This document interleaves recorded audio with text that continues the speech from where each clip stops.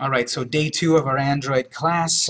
You've had 1 day or so, 2 days, 1.5 days to think about trying to do this at home on your own computer.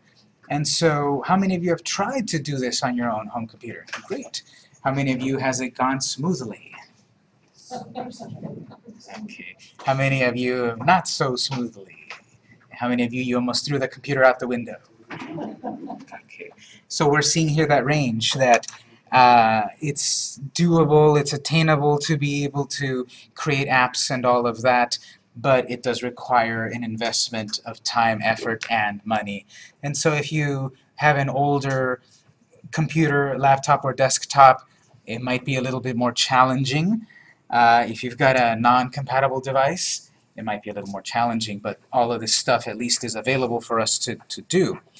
Because the barriers to entry to do this on Android are much lower. You can create an Android app on a Windows machine, on a Mac machine, on a Linux machine. You can make an Android app on any kind of computer, basically. If you're going to make an app for Windows devices, you have to do it on a Windows machine. You can't do it on a Mac easily. And then if you're going to make an iPhone app, you have to make it on a Mac. You have to have access to a Mac easily. So Android really is the universal one that you can create an app for it on any kind of computer. I forgot to bring my iPhone in at the moment to show you, but to do your iPhone development, I'm further looking into it because there's so many things to learn and to convey. I'm trying to get all of the bases covered, also to talk about iPhones if we can, because we've seen Taco, platform, add iOS. In theory, that's what we need.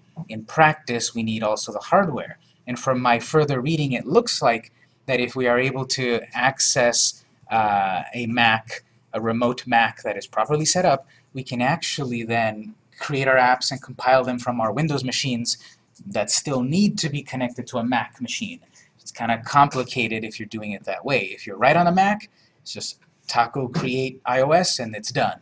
But on a Windows machine, you have to set up a little bit more. Question. Yes? Can Taco be run in GUI like Visual Studio?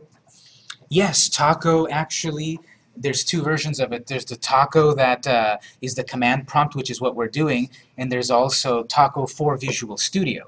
It's called Taco Tools for Visual Studio, and you can actually use Taco, specifically Cordova, in Visual Studio. Cordova or Taco? Same thing, pretty much, because Taco runs on top of Cordova, and then Cordova is the basic of it. And that reminds me, if everyone would like to do this,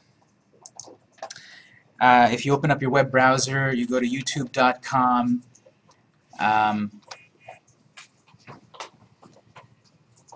I guess we'll do it directly. youtube.com/PMDinteractive. So, as I said, I teach, but I also am part of a company, PMD Interactive, and we do websites, Hello everyone, we this do is programming, Victor we from do PMD apps, all of that. Interactive. We've got a Let's YouTube take a channel look at here, the latest and I've got a video and for you to greatest check social out, network specifically on the answering block, that and question. It's Peach. This is the Peach social network. youtube.com/PMD It's only Interactive. available for iOS devices, but eventually. And there is a video, if you look under the Videos tab, Build an Android app with Visual Studio 2015 in 5 minutes. That basically is the 5-minute video on how to set up Cordova for Visual Studio. And the great thing is that with Visual Studio Community Edition, it's totally free. Visual Studio Enterprise, or whatever they call it, is like $1,000, but Visual Studio Community Edition is free. And it has Cordova, also known as Taco, and if you follow that video and follow along, you can make apps on Visual Studio for Android, for Windows, for Mac, or iPhone through Visual Studio. So I myself am pretty amazed that Microsoft is doing a lot of open source stuff. Microsoft is really getting cross-platform because they're seeing the decline of the PC and the rise of mobile devices, and they were late to the party. Android phones are dominant. Second place is iPhones, and third place distantly is Windows phones. So 2%, 3% on a good day, and then you've got 5% on a good day, and you've got Android 80%, 85%, iPhones 20%, 25%, Windows Phone 3%, 5%, depending on the year. So Microsoft is late to the party of mobile. They're still dominant.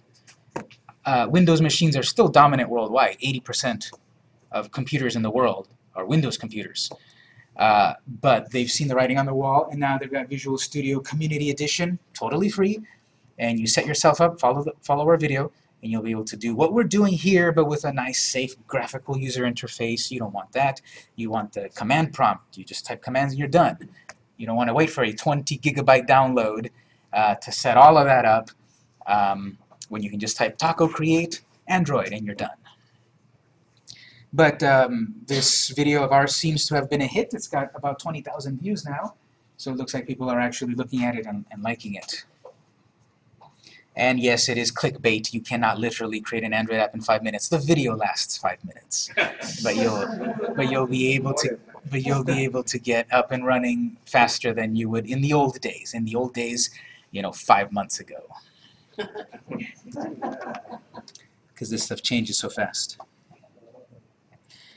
And if you liked that video, don't forget to also watch the other video. What would you like to learn next?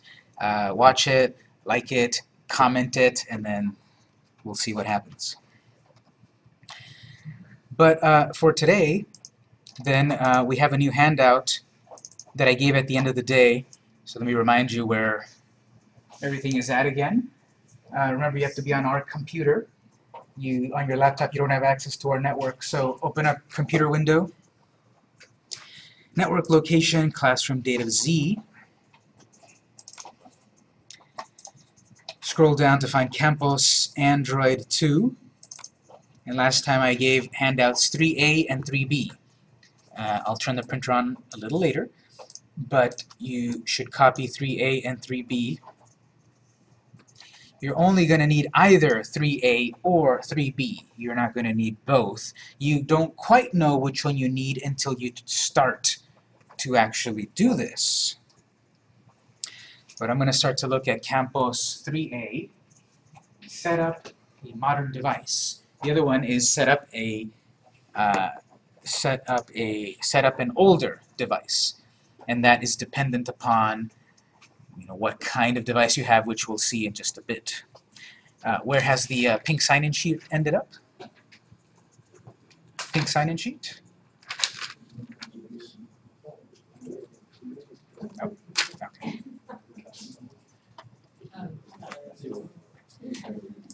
All right, so let's look at 3A.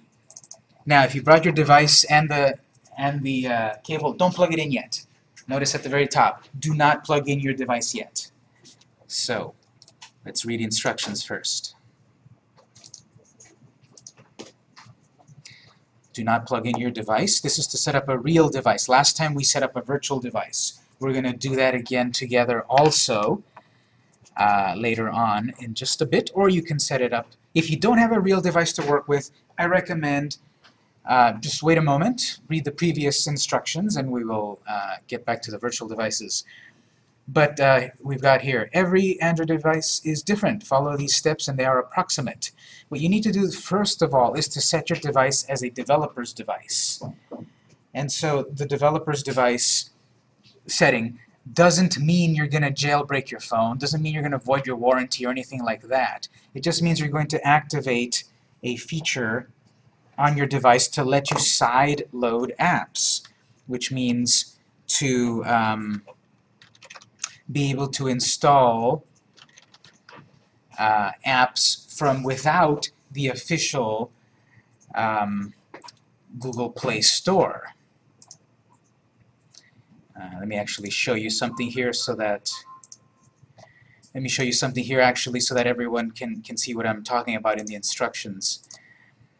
The instructions tell us that you have to turn on developer options. For some devices, it's going to be exactly as what my instructions say, which is that you need to go to home screen, press the menu or settings button. You need to find your settings somehow. You need to then go into the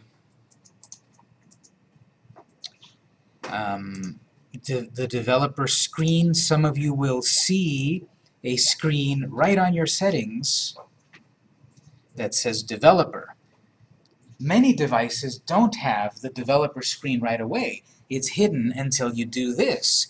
You have to go to settings, about the phone, and you're going to see something that says build number. You have to tap that 7 times. As you're tapping it, it eventually says 2 more taps and you're a developer. You tap it, tap it, tap it, you get 7 and it says welcome, you're a developer. What that does is it then gives you a new menu that says developer options. So let me see if I can show that to you here. I am going to run a virtual device just so that you have something to look at. I can't show you my device here really. And remember, I ask everyone, please mute your devices. You hear a lot of splashing and funny sounds. Please mute your devices. So again, if you've got a device, let's try to do this. If you don't, just wait a moment. But we're going to first set up our device as a developer mode.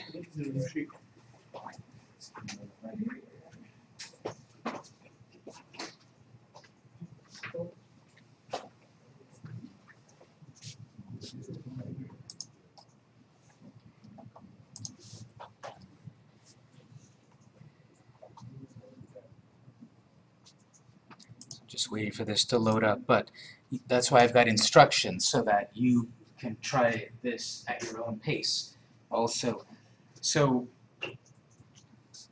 I know that on mine I swipe from the top and then I can select settings. And on mine I don't have the developer options, so I have to do that 7-tap trick. So let's see here. On this particular, let's say this is your device. You're on your home screen. You're gonna, in one possible way, you can go to your apps. Oh yeah, this one's not going to cooperate. You need to go to your settings.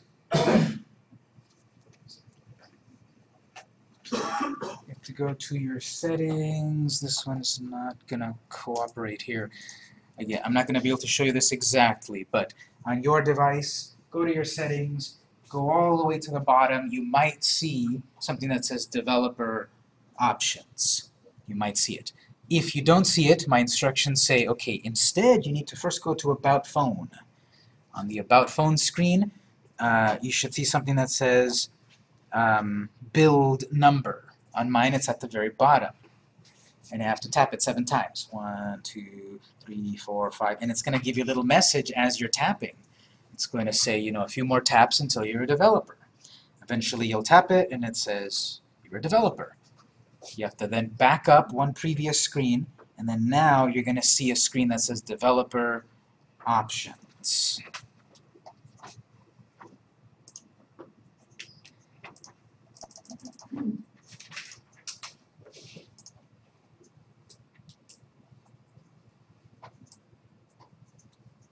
The point of developer options is that within that menu, you have a bunch of these settings as a developer. Again, this is not jailbreaking your phone. This is just activating it as a developer. One of the options that you will see is USB debugging. USB debugging. It's off by default because what you have is a consumer device out of the store. You want a developer device, which is simply tapping USB debugging. Then you'll get a big scary warning that says USB debugging is intended for development purposes only.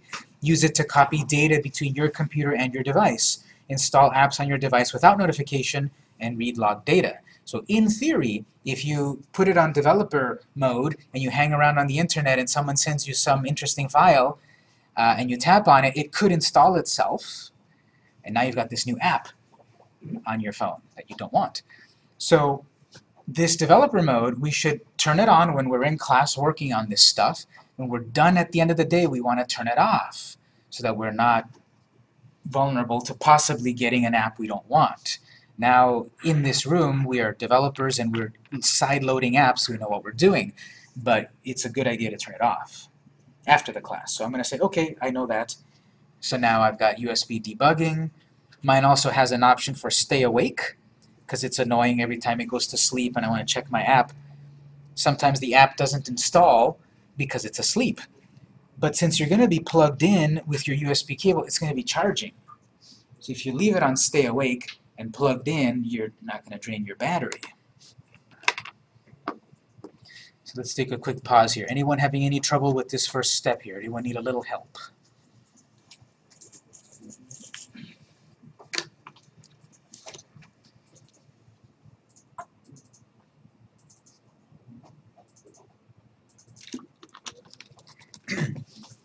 Okay, so that's step 1 of this process. Step 2, this one is also going to be much variable for us. We need, well, after that's set, then I'll just go back home. After that's set to developer mode, I haven't plugged it in yet, I need to get the proper USB driver, the OEM USB driver, the original equipment manufacturer driver. Oftentimes, let's say I've got an LG whatever, oftentimes you have the consumer version of the software, which is for you to upload your music to it and back up your contacts and that basic consumer stuff. Then there's the more powerful developer's OEM USB driver, the one that lets you do this extra stuff that we're doing.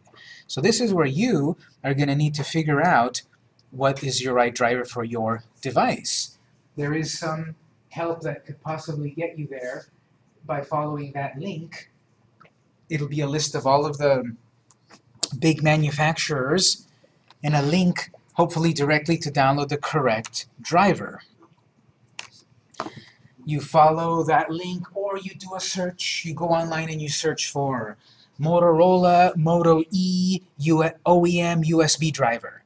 You want specifically the OEM USB driver of your device. And with that bit of searching, hopefully you come across your driver. If you've got a Motorola device, it looks like they've got a universal one.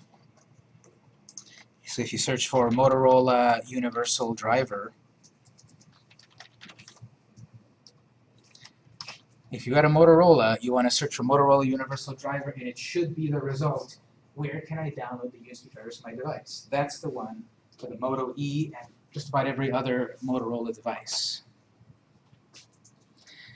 You find the driver, you download it, save it to your USB, because remember, these computers have deep freeze. We're going to set this driver up today, and when you come back next time, you're going to have to set it again. And the next time, again. And the next time, again. It's not going to remember your device. So remember, if you find your correct driver, save it so that you don't lose it. You download it, and there'll be some sort of installation process. So this is the one for all the Motorola phones, Windows, Mac. Let's say I downloaded it, I get a file on my desktop, I double-click it to start the installation, and I just do all the defaults. Whatever it is, just do all the defaults of the driver. And so what you've done is you've allowed your computer to communicate with your device as a developer.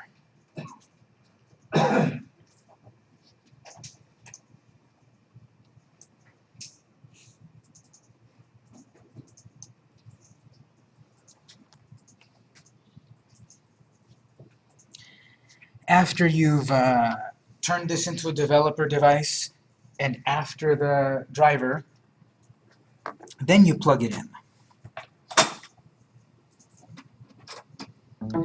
And the computer will then probably pop up to tell you it's recognizing a device.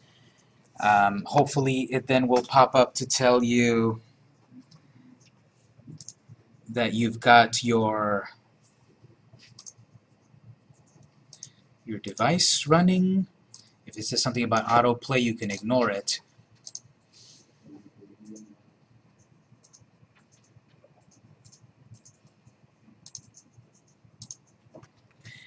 As it's recognizing the driver, keep an eye out for something that might say something like ADB interface. That's the Android debug interface.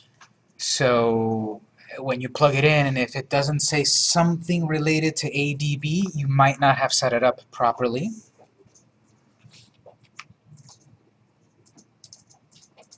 And you don't get any feedback really that says you're set up. You don't know if you're fully set up until we actually install an app. We'll do that in a moment. But what you might also see, either when you plug it in, or oftentimes when you're about to run the app on the device, keep an eye out on your device. A screen might pop up that says one more time, allow USB debugging from this computer. You want to say yes. And there's going to be a button that says, remember this setting.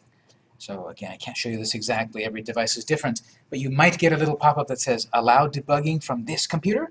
Say yes, save that setting, click OK, and then it should be able to fully work. Again, we're not going to be able to fully test this. We're a little bit blind at the moment. What we're going to do is create an app, and then we're going to run it either on a real device or a virtual device. We're going to set up a virtual device for those of us that didn't bring a device in a moment. And so we're either going to use a real device or a virtual device, either or, but we need an app to then deploy it. Then we will fully know if it works. So we're going to be in suspense for a little bit. Did it fully work? So at this point, again, everyone's going to vary a little bit, but maybe I'll just do like 1 minute, 2 minutes at the most if you've got a device to try it. How many of you did bring a device today? And the cable? Okay, good. So anyone having any trouble, anything weird maybe if you're trying it? All right, so check things out for a moment, and then we'll create a virtual device and create an app, and then we'll be on our way.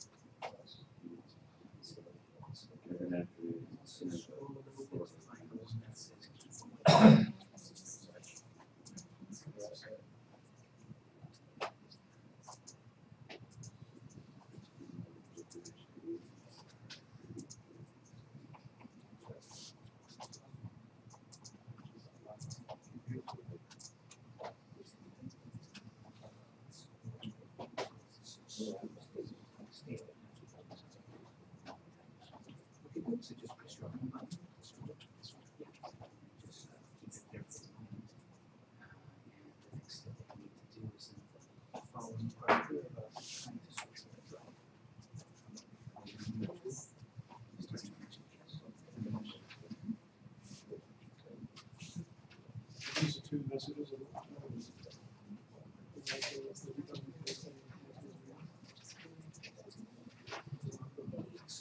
So you did download the driver first and install it? Yes. And then I plug this in. Did you see any pop-ups?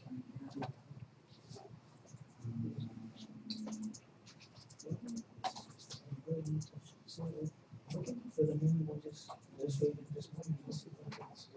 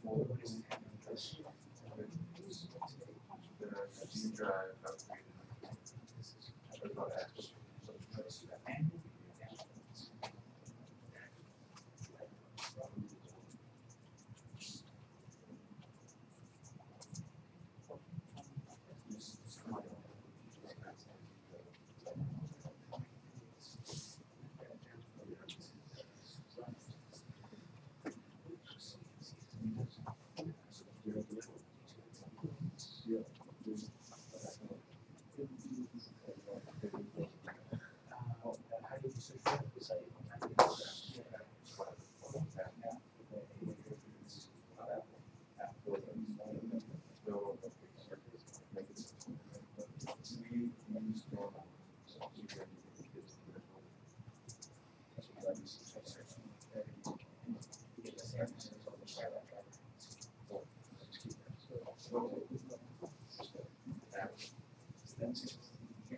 you might drag into it.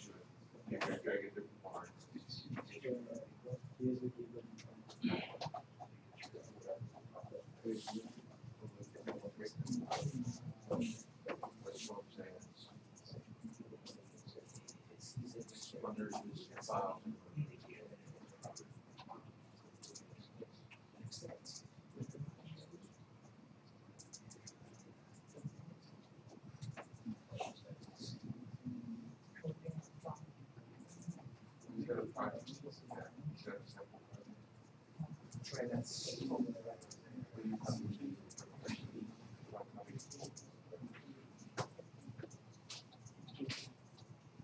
Right, anyone else trying the hardware?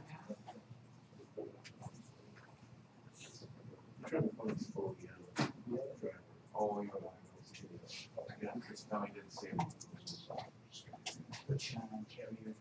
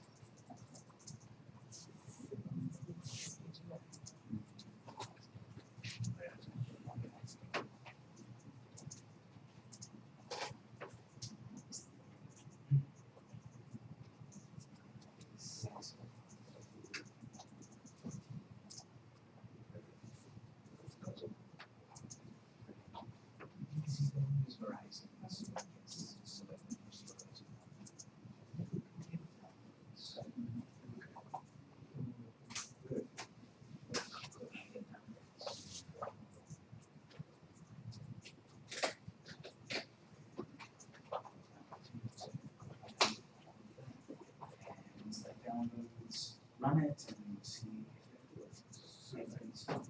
Once it installs, then you can plug in, and then in a moment you see it actually putting that on. Yeah, and that's where we want to save that driver, because when we come back next time, we have to install the driver again.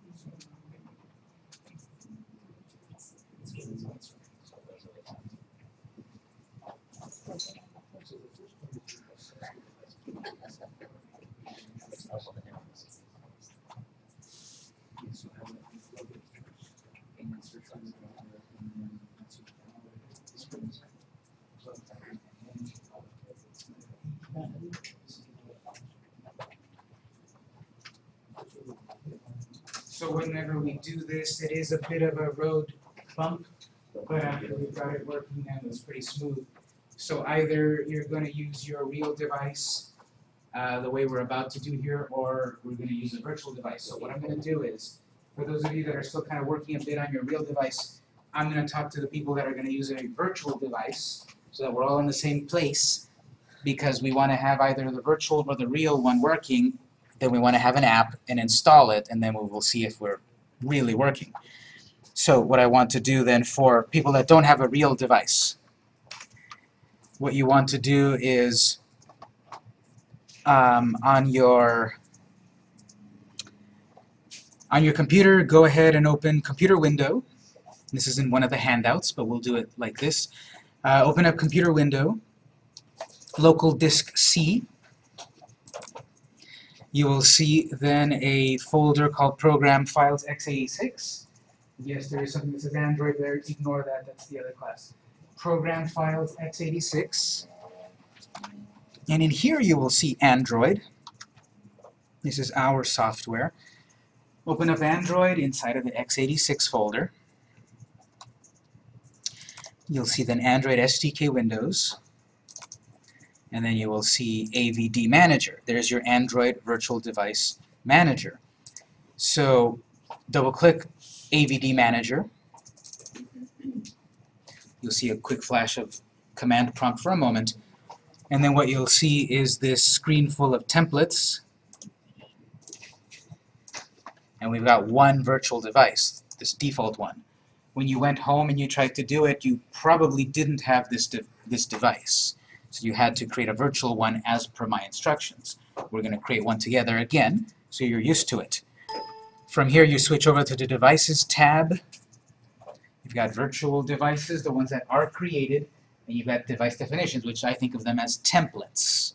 You've got all of these templates. And in this class, we're going to be using the basic low-end one, just because it's faster to set up and such. If your computer is able to run a Nexus 10, okay, great. But I'm going to talk about the use of the basic one. So scroll down, and you're going to find, eventually you're going to get to a 3.2-inch QVGA ADP2. Not the HVGA, but the QVGA 3.2. ADP2, not ADP1. So you click once on that one. Create AVD. You can change that name there if you want, doesn't matter. Don't change device. On target, you want Google APIs, and then that'll recognize the Google CPU. Slightly different than my instructions, but that's what we need to do here. At home, follow my instructions as is, and it should work. Leave the hardware keyboard. Skin, select the first one. Skin with dynamic hardware controls. Can't have a front camera, so don't worry. Back camera, we'll need to select emulated because your computers do not have a camera. But if you're on your own home computer, you've got a web camera, probably on your laptop, and you can select webcam. But here you select emulated. Don't worry about changing memory, RAM, or internal storage, but we do want to insert a memory card. Any size doesn't matter, but my hand's already next to 99, so I'll type 99. We don't even make those anymore, but that's okay. Just the memory card size, and as I said, we don't need snapshot or host GPU. If you were at home and you were trying to create a virtual device, how many of you tried to create a virtual device at home? And how many of you were able to create a virtual device? Okay, and how many of you did it run well? And how many for you did it run slow? Or not at all? So you see the range of people of what your capabilities are, but using the host GPU might speed your system up. We don't need it here, so we will just proceed, click OK.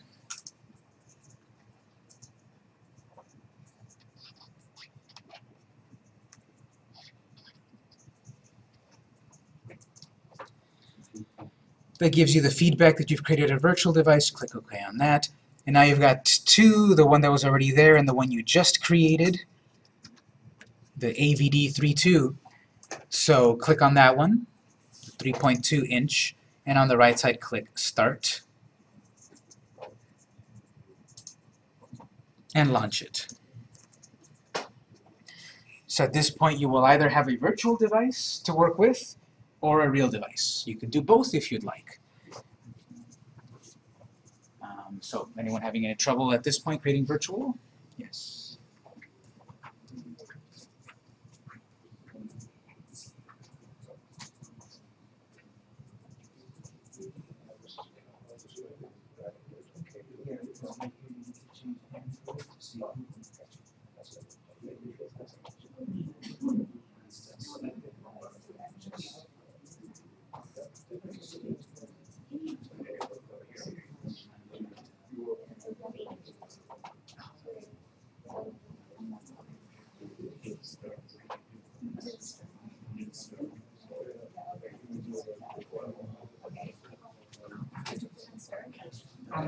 Yes, exactly. Now select it from start and just launch. We're ready to go.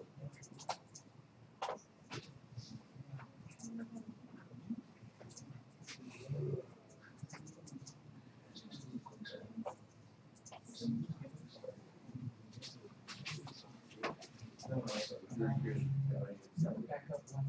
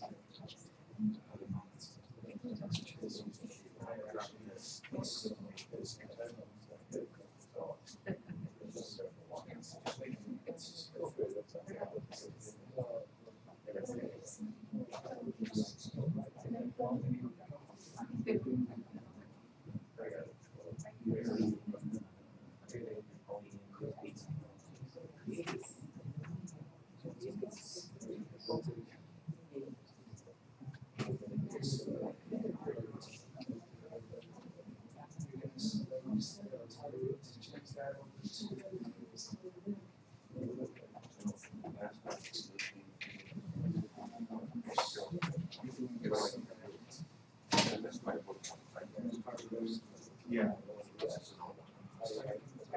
My old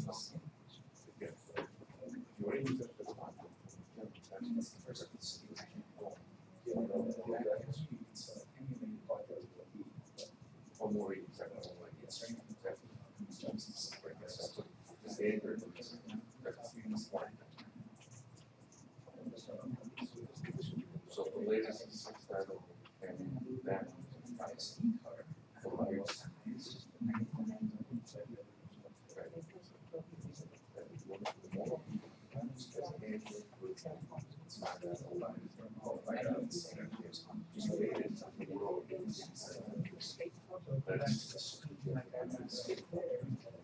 yeah, if you're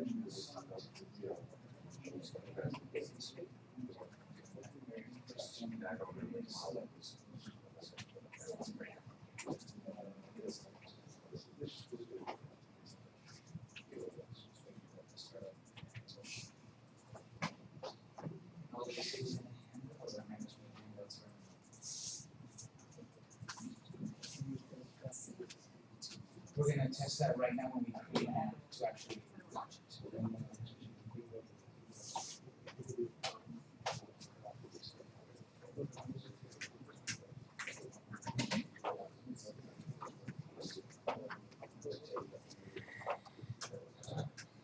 Okay, so I'm going to move on here now. If you're not quite there, I'm going to need to move on. And if you're helping your neighbors, please do it at a little quieter level. Guys? So what we want here is we've got this virtual device. And if you've got this virtual device running, eventually it'll say welcome. I'll just click got it. So I've got a virtual device. I didn't bring my real device. Or if you brought a real device, you can use your real device. Either or. And once I've got this virtual device running, I don't want to shut it down. It takes a moment to start back up again. So I just want it hanging around there while I get my work done, and when I'm ready to use it, it'll be there ready. If you created your real device, if you've set up your real device, you won't know if it fully works until the step we're about to do right now. So I've got my virtual device, I'll leave it there. My AVD manager, I'm just going to close it for the moment. Leave the virtual device. And this folder that we were looking at for the SDK manager, you can close that also. I'm just going to leave open my virtual device. So we're going to get back into the workflow of creating a project and launching it. And then I'll give you another handout where we will actually then create our template file and get started. I want to kind of repeat ourselves a little bit, the first few 2 lectures, to get used to this process, and then we're going to get up and running. So, remind me, how do I get back to the command prompt like we were last time? Start. And then start typing node, and you're going to see a result that says node.js command prompt. Go ahead and click on that one. Not the one that says node.exe. The one that says node command prompt. And there we go, command prompt. So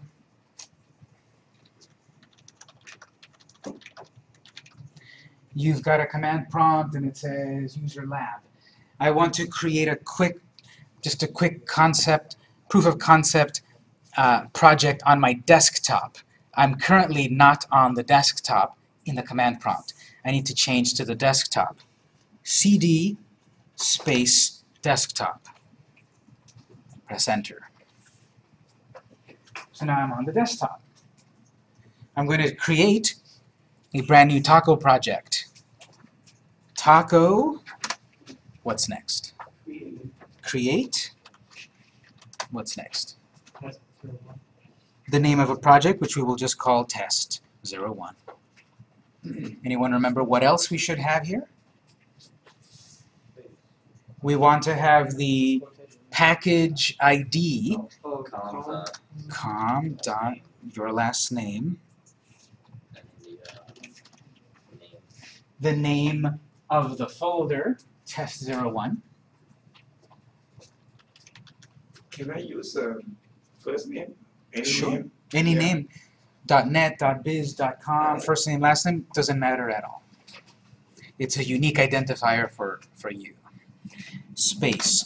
And now, in quotes, we can put the name of the project in uppercases and all of that. So, quote, end quote, and then I'll back up and call it test01.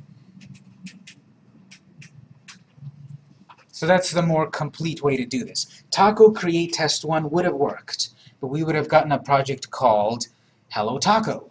Here now we've created a project called test1, which is in quotes. At this point, go ahead and press enter. And again, because it's the first time we do it today, it might be a bit slow. You might get a pop-up that says, would you like to contribute usage statistics? Doesn't matter if you do or not. Today I'll put yes, why not? If you don't want to, put no and press enter. And then it'll connect and download the software. And the first time we do it, it might be a little slow. We'll let that happen. Is everyone on track here? Is everyone getting your taco project set up?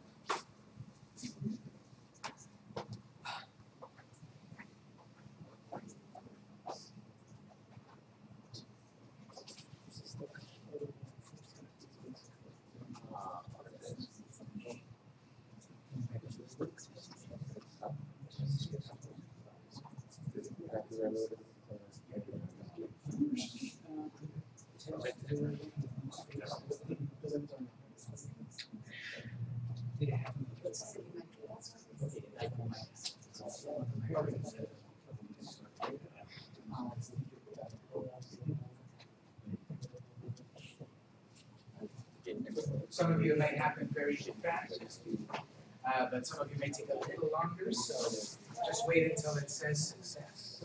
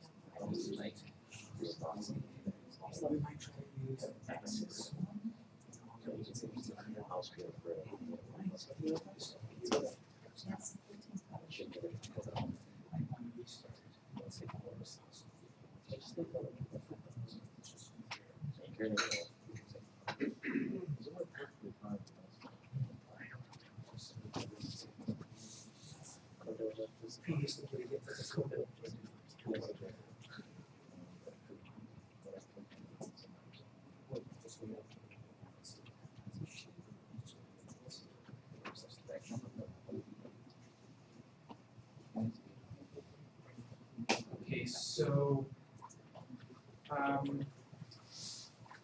eventually mine here says success. The following commands, I have to do them in the folder I just created, which we called test01, right? We did create test01. We've created a folder for our project.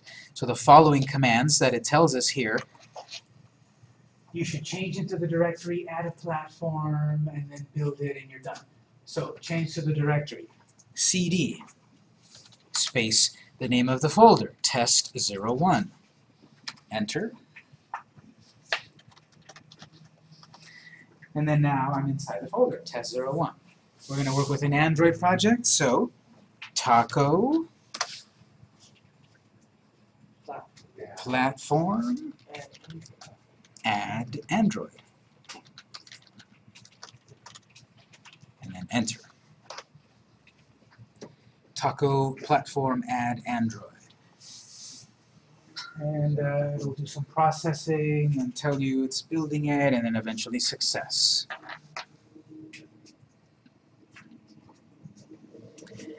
Taco build is optional, because if you do taco run or taco emulate, it does a build anyway. So we're going to skip that.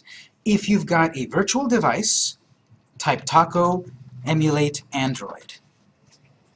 If you've got a real device, this is where you're going to see now if this really worked.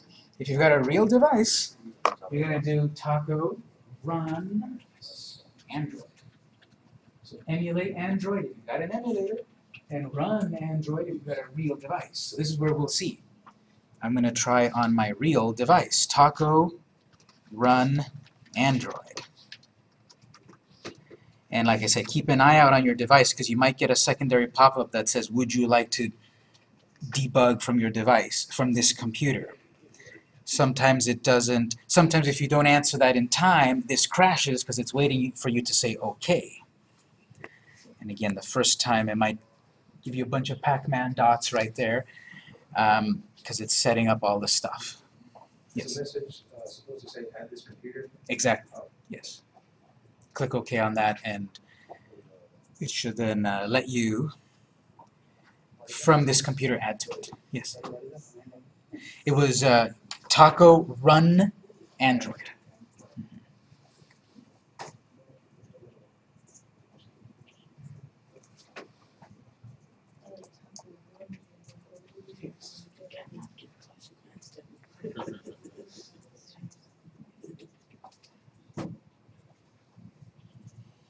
The first time you do all of this, it might be a bit slow, so we're going to talk about shortcuts a little bit later. But here, we're doing it the long way, obviously, and the first time it seems convoluted, but as you do it more often, it starts to hopefully stick and hopefully make sense. Question. Yes. So from the command prompt, how do we sign in to a given, platform? In other words, here we created the QDGA device. What if I wanted to use a different device? Or well, let's say I have 4 or 5 devices already set up. Where does that link? It'll try to install itself to the one that's running. So if you've got one running, it'll try to latch onto that one. If you don't have any of them running, you can select. When you do taco emulate, you can put an extra dash and mention which device. You have to say, I believe, dash dash AVD equals, and then the name of your device. And then you can pick the right device. Okay, so mine's coming, 1 minute, 49 seconds, installing onto device. Something's happening on my device here. Cordova. So, how many of you worked? Raise your phones. I didn't get that, but I got a. Just one moment. How many of you raised? I got it. Let me take a quick look at that. Okay. Use my emulator. So a few of you got it. Great. Possible problem that sometimes happens that I notice is if you've got a virtual device running and Android here, it might put it onto the virtual device instead of your. So here's another possible thing. You could do taco run Android space dash dash device. That should hopefully force it to the device. So if it didn't work for you, if it didn't run in an emulator or on a device, anyone need a little help?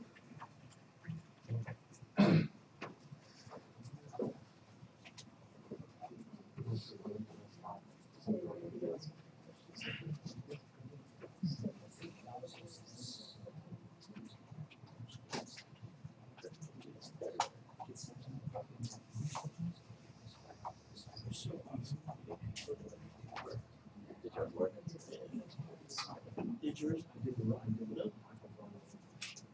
That's fine, because it didn't actually find the code device in the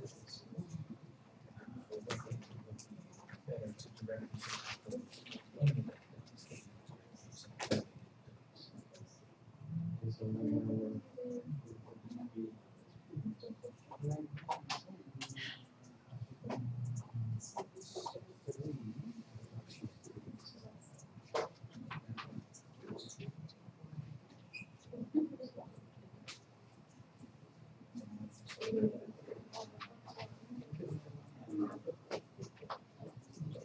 Okay.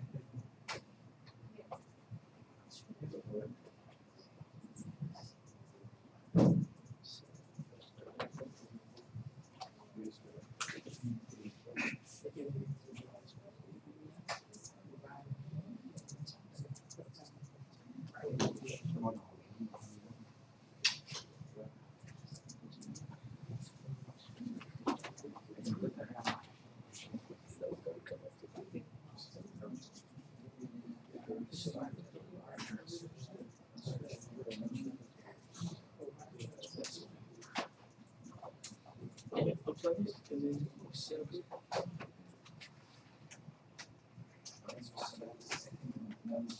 That always comes. It's also like the process.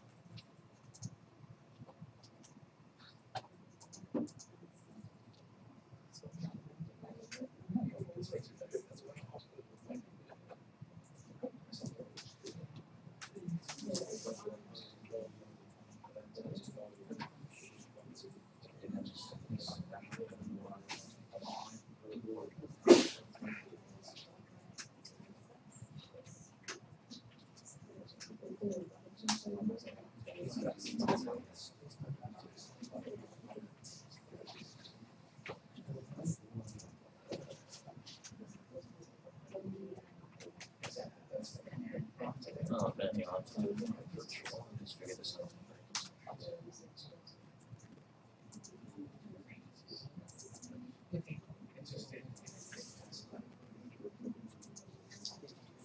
I've got the SDCE because there's your regular USB, and so you can connect with phones, and then there's the actual device. That's what the OEM driver is. Because I had to do it when I first connected like regularly with trackers and chargers, and it wouldn't work for me, so that's good.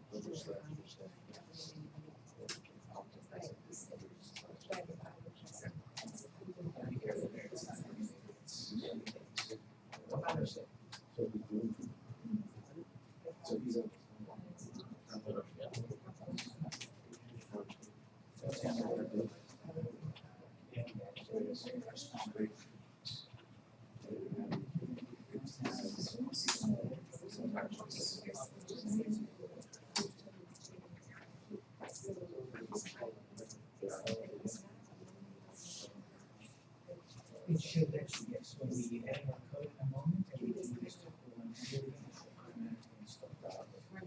We're slicing it, and then install it.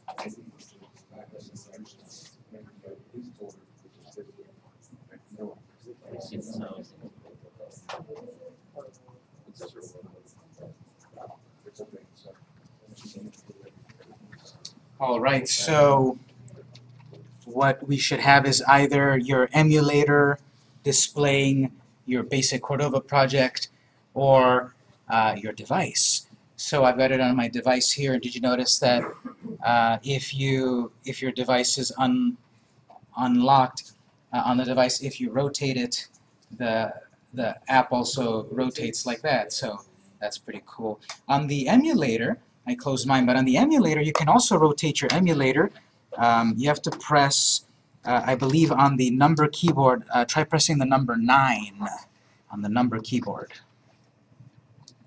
Did that rotate it? Okay, and then press 7 to rotate it back up. If it doesn't rotate back up, turn off your num lock. So it's 7, and it's 9. On the number keypad on the side, not on the top. On the side, try the 9 and the 7, and that's supposed to rotate it. And if it's not, turn off your num lock. Either way.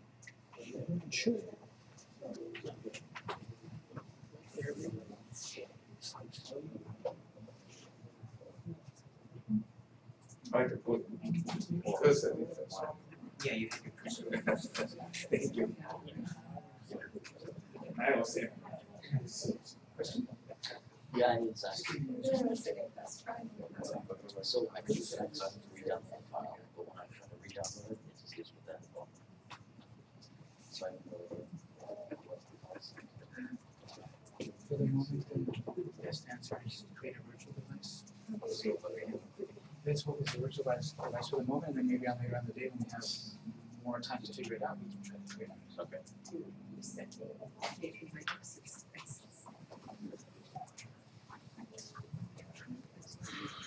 All right, so let's do this now. Let's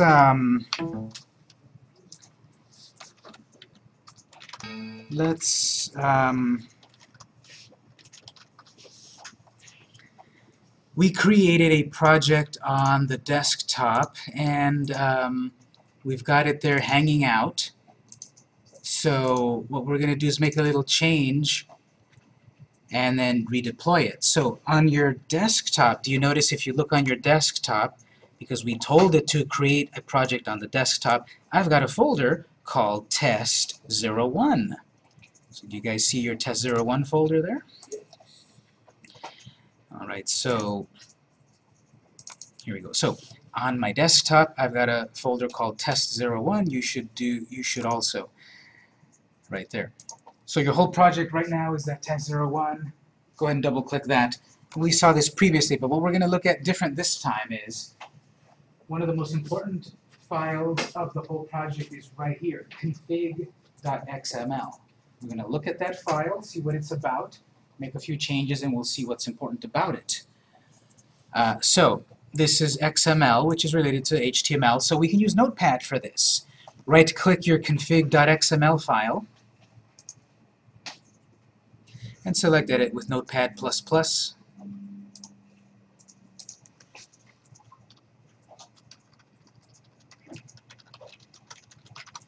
And what you get here is a file with about 96 lines of code.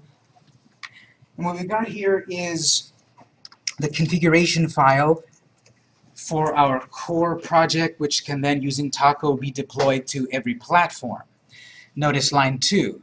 Well, line 1 just specifies it's an XML file. That's a little familiar, like when we created the HTML5 document, we had the doc type of HTML5. Here's the doc type, so to speak, of XML. But the good stuff starts on line 2. Widget, ID. That looks familiar. Didn't you type that when you created Taco Create? So if you want to change your package ID name, if someone did take that name up on the Google Play Store, here's how you change it. You just go back to the XML file, config XML, change that, and you've got a new ID. You don't need to type any Taco stuff. There is a version number here, 001. This can be any number here, any way you want to do version numbers. You know, this can be version 1.0 or 1.01, or you can even do like 1.1a. You can put whatever string you want here, actually. A little bit later we'll talk about we have to also add the Android version code. We'll get to that in a bit. Definition of the XML widget, the rest of that, don't worry. So really, if you wanted to change some deep stuff about your app, you would change widget ID or version. You typed test01 in quotes, which is the name that appears below the icon.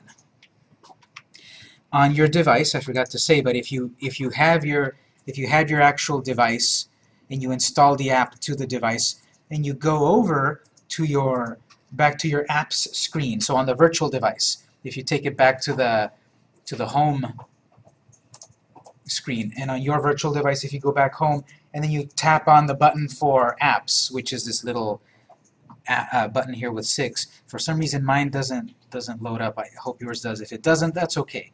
But if you were able to load that little screen, you would see your app's icon right there, and it would have the name of your app whatever you typed it. I can't show you, for some reason mine crashes.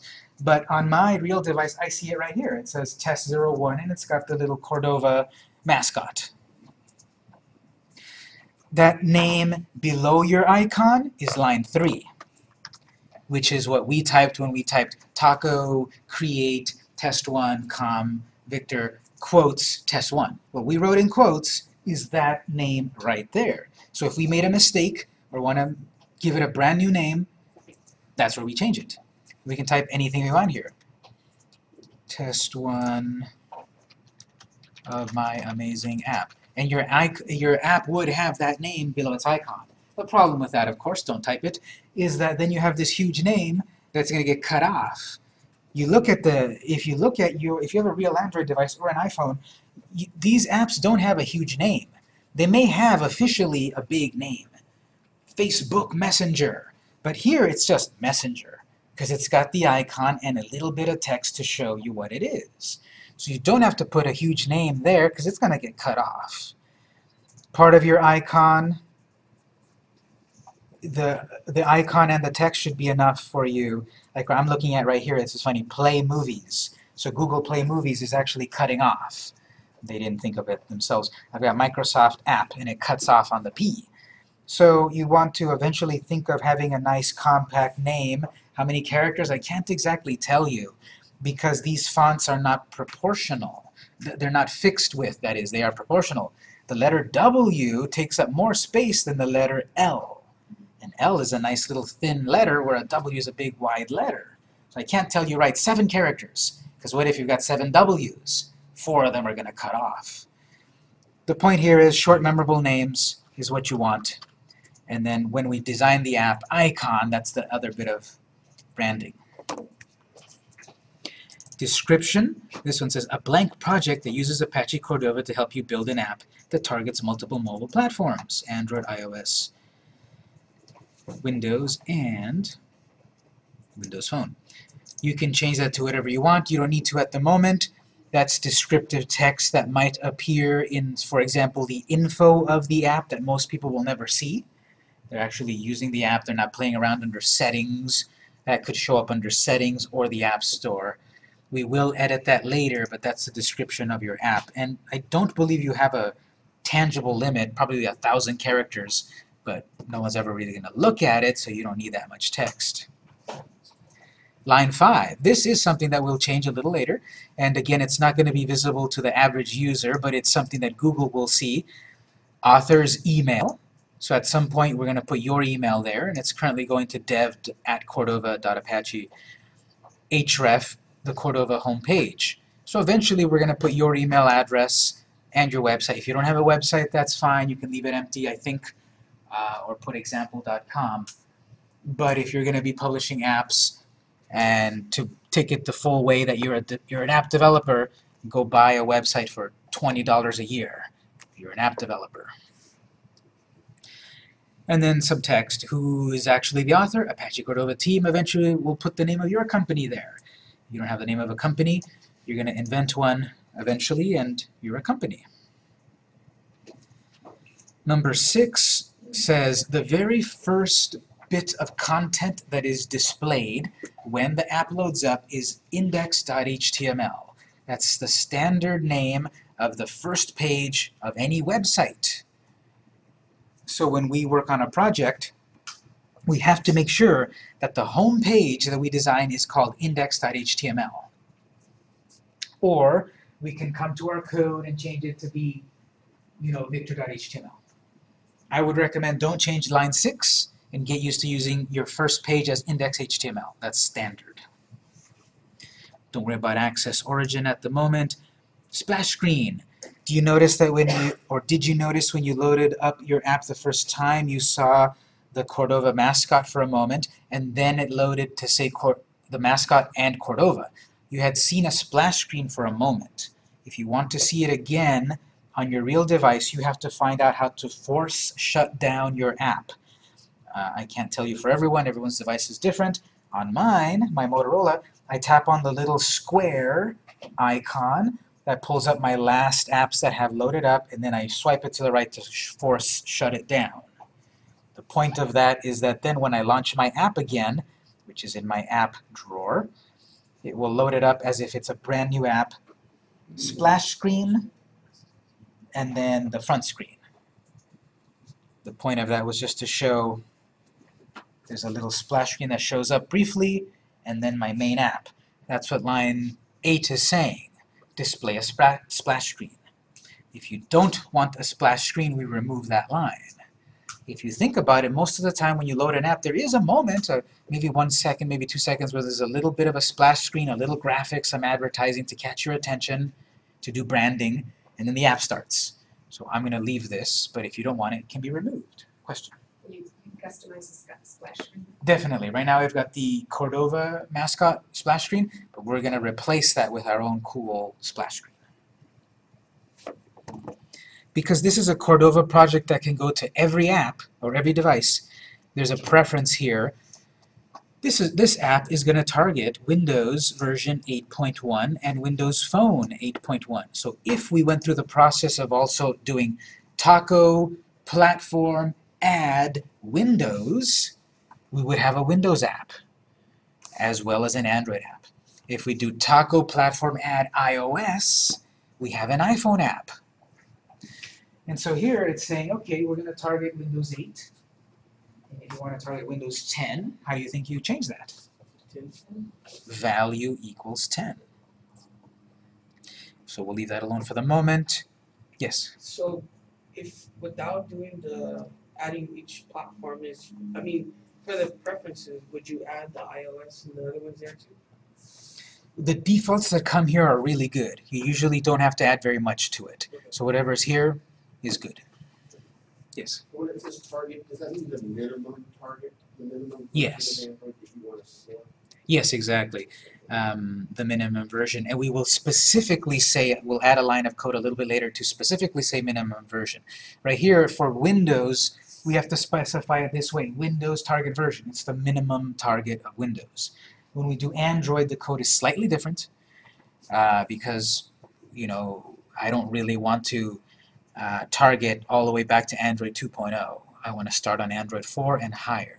Yes, I will exclude some population of users, but we can look it up on google.com, android.com, exactly how many we're excluding, and it's not going to be worth it to try to support people that have, you know, a 7-year-old phone. Don't worry about Cordova plugin whitelist. Allow intents and all of this. Our app is able to open websites. Our app can reach out to the internet and open websites. Insecure and secure websites. Our app is also able to dial. If you've got a phone number on your app, all you have to do is, don't type this, but let's say we've got a phone number, all we would need to do, you know, I've got 1, 2, 3, I've got a phone number.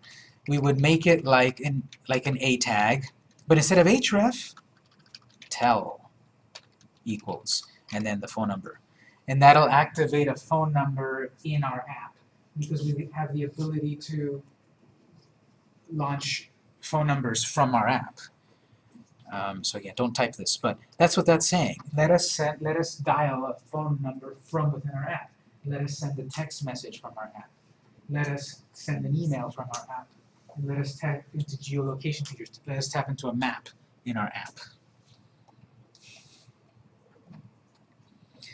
All of these exist and apply to all of the platforms, iPhone, Android, Windows, unless specifically marked for a specific platform. So that we'll either say something like, this is just for Windows, Windows phones, pay attention here, Android phone, ignore this.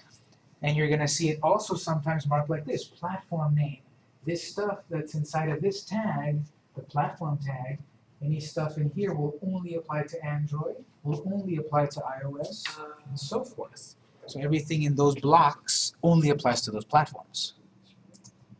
So I've got here, allow intent market. This will allow us to open the Google Play App Store. It used to be called Android Marketplace, so it's still got the old name there. But this is saying if you add a link in your app that says market : / and the name of an app on the App Store, it will launch your App Store app and pull it up right on the App Store. Very similar here for iOS. ITMS, iTunes Market Shop, or whatever that stands for, and ITMS apps. So we'll able to, let's say, advertise our other apps from within one app, and we add a link from this one app to a link back to the other app, and they can go and download it right away. We've got another section called Platform Name Android. So this is only for Android, and this is a little section that displays the icons. The icons of the app. The icon that you see where you have it installed with all your other apps. Let's back up for a moment here. Go back to your window of your app.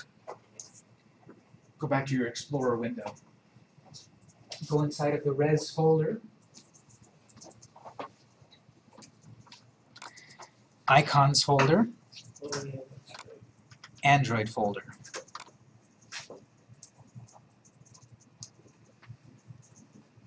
Res, icons, Android, icon 96, XHCPI, right there.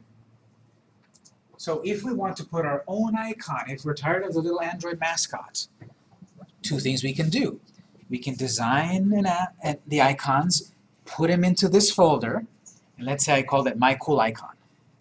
Well, then I have to go to my code here and say blah blah blah / My Cool Icon. Or leave the code alone and change the icons. We're going to take a day where we're going to do that. We're going to fire up Photoshop, draw some icons, drop those icons into this folder with those names to erase the old icons. And then we don't need to edit the code. I don't want to accidentally break my code. So I'm going to leave the code alone, and I'm going to add new icons to that folder. And when I do taco run, it'll use my new icons. Question? Yeah, I have a question, sir. On the intent, allow intent, is that what we're limited to, or is that more expandable? From 12 to 17. I think there's some other ones, but like, what are you thinking of that might not be there? Something custom.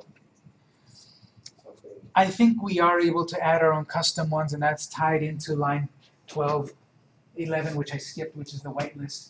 This whitelist is a list of allowed things. So I think we can add our own intents. We have to then work with the whitelist.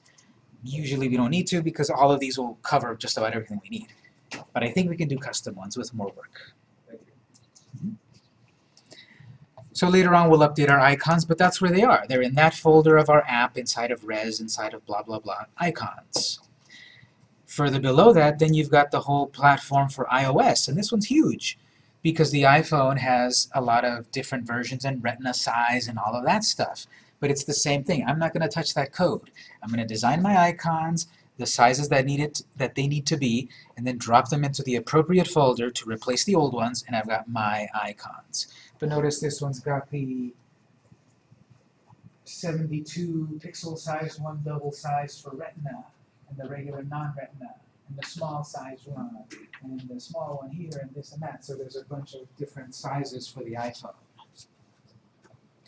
Notice all of these are saved as PNGs, or PNGs.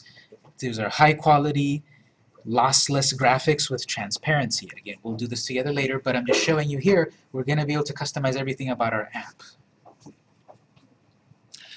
Then there's a section for Windows. So if you've got Windows, the thing is that with the modern Windows, you can have Windows on your computer and Windows on your phone.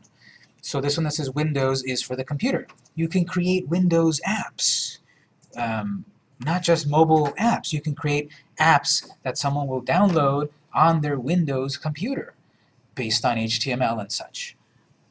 And so here it needs a bunch of these little icons too, and there's the store logo one, and the wide one, and the square one. Again, that's not so complicated to update. We just need some little bit of graphics skills. And not even that, we can use a lot of clip art and stuff. Then there's the Windows Phone version of it. So if anyone's got Windows Phone, I know at least one other person here representing, you can get your Windows, you can get your project up on a Windows Phone with your icons. Question? I have a question back on the Windows computer. Yeah. Where does it download to? If it goes into downloads, I suppose? To the Whenever we do this taco run, it's creating a specific dot file. For Android, it creates a .apk. For Windows, I believe it's a .apx. So it gives you the file of your app, and it puts it somewhere in the folder, which I'll show where. When this whole process is done in month 3, we're going to take that file and log into the App Store and upload it to the App Store for anyone in the world to be able to download it. And then we've got a little section, Platform, Android, and this is all about the splash screen. Notice this one says Splash, and up here these are icons. These are the icons for the app, and this is the splash screen for the app. There's the landscape versions and the portrait versions in low DPI, medium DPI, high DPI, extra high DPI. I don't know why they didn't put it in order. Doesn't matter the order it's in really, but I would have liked it. Low, medium, extra, and extra high. For those splash screens, that's in the screens folder? Exactly. If you back up to your folder here and go back to Res, Screens, Android, we saw those last time, and those are the splash screens. What are the dimensions? When we do it together, we'll see, but you can easily see that if you click on a graphic, it'll tell you down here, 720, 960.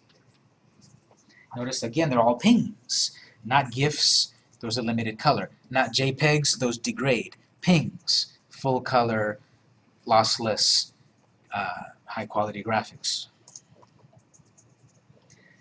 Splash screen for iOS, splash screen for Windows, and then at the very end, widget ends, the app ends. So XML, it's like HTML in that it has tags, often pairs of tags. It's different than HTML in that XML, basically you invent tags, and it's up to the device or the parser or whatever, the build tools, to interpret those tags. So Taco takes the platform tag and knows what to do with it, because platform tag has no meaning on a website. The web browser doesn't understand the platform tag. Our build tools do, and it means, okay, take this splash screen and put it on the Windows folder. But this config file basically controls your whole app. And we're going to add to it a little bit later. I've got a handout about that, but I wanted to let you aware of that because this is how you control many of these aspects of your app.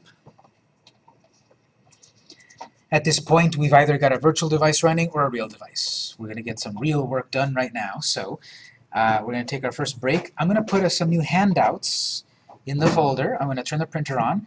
I recommend you get a copy of these handouts because now we're going to get into high gear.